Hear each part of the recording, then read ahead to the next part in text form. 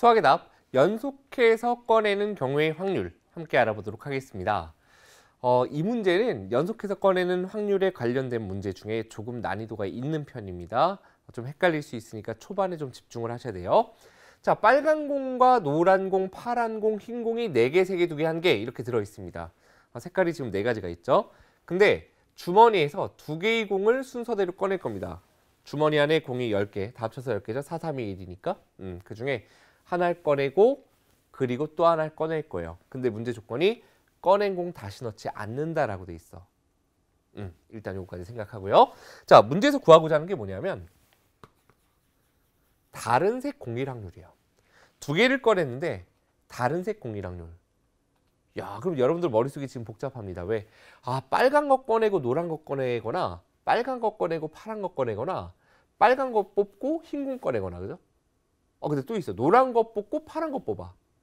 또 노란 거랑 흰 공 뽑아. 파란 거랑 흰 공 뽑아. 와, 이거 언제 다 따져요? 너무 복잡합니다. 맞죠? 복잡합니다. 그럴 땐 우리는 뭘 생각했죠? 반대의 경우를 생각했죠. 다른 색 공일 확률을 각각 그걸 다 생각해서 구하는 게 아니라 확률의 총합 얼마? 1에서부터 뭐 할 확률을 빼주면 될까? 그쵸? 같은 색 공일 확률을 빼주면 되는 거죠. 같은 색 공일 확률을 빼주게 되면 그러면 다른 색 공일 확률이 나온다라는 게 포인트예요. 그럼 이 문제 쉽게 느껴지죠. 근데 이제 여기서 좀 헷갈리는 게 같은 색 공일 확률도 좀 복잡해. 잘 봐요. 그러면 첫 번째 뭐가 있을까?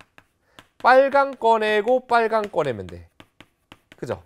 또는 뭐가 있죠? 노랑 꺼내고 노랑 꺼내면 돼. 또는 세 번째 파랑 꺼내고 파랑 꺼내면 다른 색이에요. 같은 색이에요. 그죠? 네 번째 흰 공 꺼내고 흰 공 꺼내면 돼. 일단 써볼게요. 벌써 이상하다 느낀 친구들 있을 거예요. 그죠? 그럼 처음에 빨강 꺼내고 빨강 꺼낼 확률은 어떻게 될까? 빨강이 10개 중에 몇 개 있죠? 4개 있습니다. 그리고 또 빨강 꺼내야 되죠? 다시 넣지 않으니까 전체 개수 어떻게 돼? 하나 줄어서 9개. 자, 빨간 거 하나 꺼내놨으니까 빨간 거 4개 중에 하나 줄어서 두 번째 뽑을 땐 3개 들어있어요. 그래서 우리가 이걸 약분해서 계산해 보면 이게 5분의 2 곱하기 3분의 1이니까 15분의 2. 이게 빨간 꺼내고 또 빨간 꺼낼 확률입니다.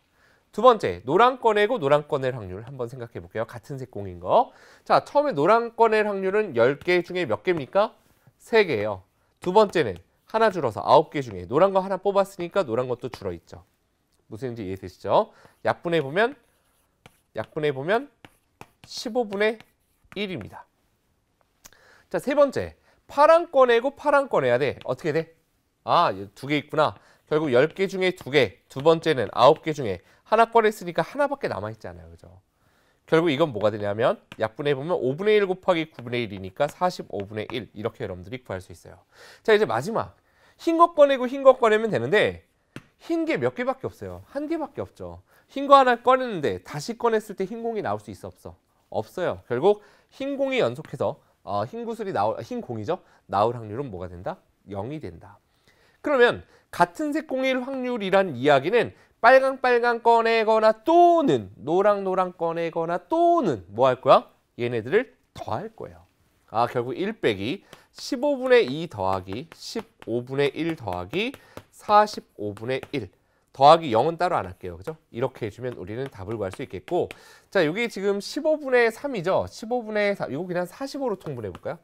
45로 통분해 보면 3배니까 6 더하기 3배니까 3 더하기 45분의 1. 결국 45분의 10 이렇게 되겠죠.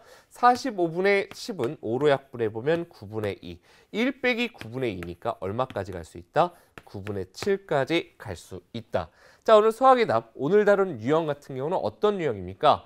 반대의 경우를 생각해서 1에서부터 그 사건이 일어나지 않을 확률을 빼는 개념과 더불어 공을 갖다가 연속해서 꺼내는데 어떤 경우? 다시 집어넣지 않는 경우, 이 두 가지를 모두 살펴봐야 되는 유형이었습니다. Stand by your man. Give him 2 arms to cling to and something warm to come to when night